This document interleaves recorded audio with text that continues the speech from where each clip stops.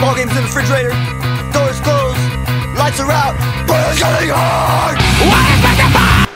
My name is Matt, welcome back to the shop, and today we're talking about multiple spark plugs. So someone sent me a question through Facebook, and loads of people have asked me before about multiple spark plugs. So what is the point? What is the reason? Well, there are three reasons. There are two reasons and one bullshit reason. We'll go with the three. Number one is redundancy.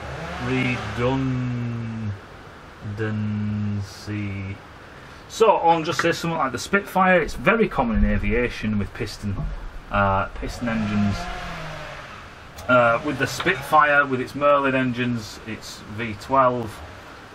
It used to have one spark plug here and one spark plug here, one spark plug here and one spark plug here. Two spark plugs per cylinder, and each spark plug had its own magneto. Well, not each spark plug rail had its own magneto. This was because if one spark plug or one magneto went pop titty wampus, then there was another spark plug in the same cylinder to keep the fucking thing going. Because the last thing you want to happen is to fall out of the sky just because a magneto shit the bed. So redundancy, and that is very, very common in aviation with Rotax engines and stuff like that, to have two spark plugs. The second reason is flame propagation.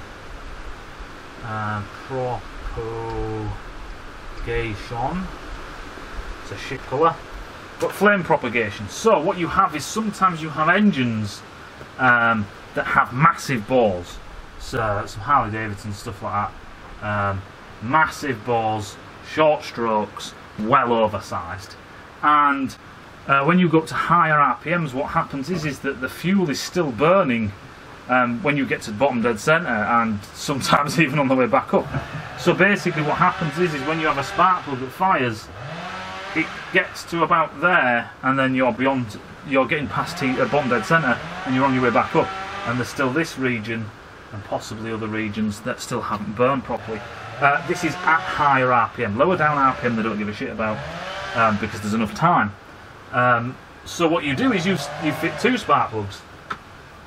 So if you want to think about it like this, you have one here, you have one here, so then this can get this side, this can get this side, and you get the whole thing in time.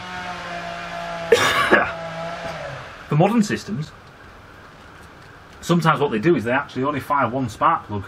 The ECU will fire one spark plug until you get into the higher RPMs. Then it'll start to fire the dual spark plugs, and so on. Because at slower RPM, there is enough time for that flame to propagate through the entire cylinder, giving you proper complete combustion. Another reason based on that same kind of thing sometimes is when engines are not passing emissions testing, generally due to weird combustion shapes and stuff like that sometimes. But there are some engines that require there's extra spark plug just to make sure that they do burn everything, so they can pass emissions testing and all the rest of it.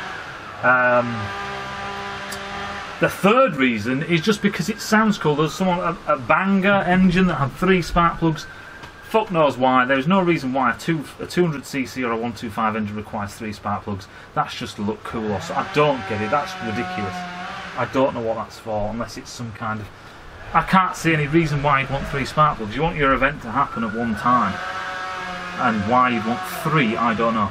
If we're talking about three electrodes, like you'll have like three electrodes or two electrodes on a plug, we'll talk about that in another video. That's something else-ish related. Nah, that's more spark plug technology and stuff. We'll do a video on that.